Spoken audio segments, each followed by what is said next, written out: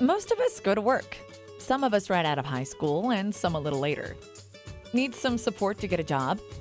Indiana Vocational Rehabilitation may be able to help. What is vocational rehabilitation? Indiana Vocational Rehabilitation, sometimes referred to as just VR, is an employment program for high school students and adults with disabilities. If you have an identified physical, mental health, or learning disability, VR can help you gain skills, find a job, start your first career, or discover a new one. VR can even help you if you already have a job but are struggling to keep it because of your disability. How does it work? First, you need to be referred to VR so they know you're interested in their services. We'll talk more about referral in a minute. Next, you'll meet with VR to complete an application. VR staff will then see if you are eligible for VR services. Bring any relevant medical information about your disability to your first appointment. VR may also ask you to participate in some evaluations. Don't worry, VR will pay for any medical or other type of evaluation they might need in order to determine your eligibility. Once VR determines your eligibility, you'll work together to develop an individualized plan for employment. Sometimes you will hear that referred to as your plan. You may also do some activities to learn about different types of careers and what works best for you. For instance, you might visit job sites to explore your interests and skills, or talk to employers to learn about specific careers. Is that it? With your plan guiding you, you'll work with your counselor and possibly other service providers on things like writing a resume, interviewing skills, and on actually searching for a job. The last step in the process is case closure. That happens after you found a job, work there for at least 90 days, and you and your counselor agree that things are going well. Am I eligible for VR services too? You're eligible if you have a physical or mental condition that makes it difficult for you to work, and if VR sees you need and could benefit from VR services. Even if it doesn't look as if I have a disability? Yes, even then.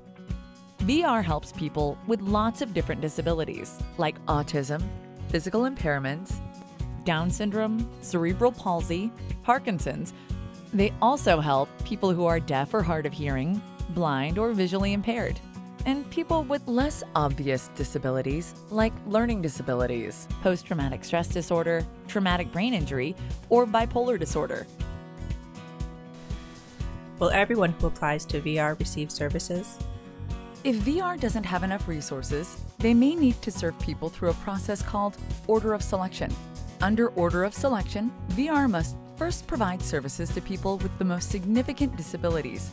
Those with fewer needs may need to wait for services. Your VR counselor will let you know if VR is operating under an order of selection when you apply for services and will tell you what this might mean for you. You should apply for VR even if an order of selection is in place. How will VR know that I need services? Anyone can refer you to VR. Teachers and family members will often make a referral for a high school student. Medicaid waiver case managers also sometimes refer individuals. You can even refer yourself by contacting your local Indiana VR office. If I'm eligible, what services could VR provide? That will depend on what you need in order to work. Services may include, but aren't necessarily limited to, vocational guidance and counseling, job placement assistance, training and education, medical services, assistive technology, including devices like speech-to-text software, or special keyboard or screen readers for your computer. Is there anything I can do now before I leave high school? Yes, high school students have another option. If you're still in school, you can participate in pre-employment transition services or pre-ETS. Pre-ETS can help prepare you for the transition from school to employment or to college or training after high school. Depending on your individual needs, services could include career exploration, work-based learning experiences, job readiness training, counseling on enrollment in post-secondary training, and self-advocacy instruction.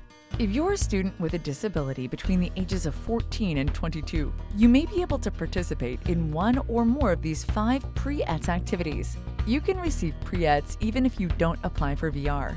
Find more information at this website. But how much does all of this cost? There's no charge for VR services or pre-ETS. However, VR does use other funding from things like insurance, Medicaid, or federal student aid to help pay for certain costs. What if I have a job and it doesn't work out? Will VR still help if I'm laid off or get fired? Contact your VR counselor. If appropriate, she or he can reopen your case. You can work together to find out what went wrong, if anything, and find another job. It all sounds good. What are my responsibilities? When you come to VR, you'll tell your counselor about your interests, strengths, and anything that you might need to be successful at work. You'll also help your VR counselor create your individualized plan for employment. Then you'll need to make some choices about your job goals. What kind of work you'd like to do, how many hours you want to work, and whether you'd like to work with a team or on your own. Be prepared to answer questions and to ask some of your own. How do I contact Indiana VR? Indiana VR has several local offices around the state. You can find an office directory online at the link shown here, or pick up information about VR at your high school guidance office, the Office of Disability Services at your college, or your local Work One office.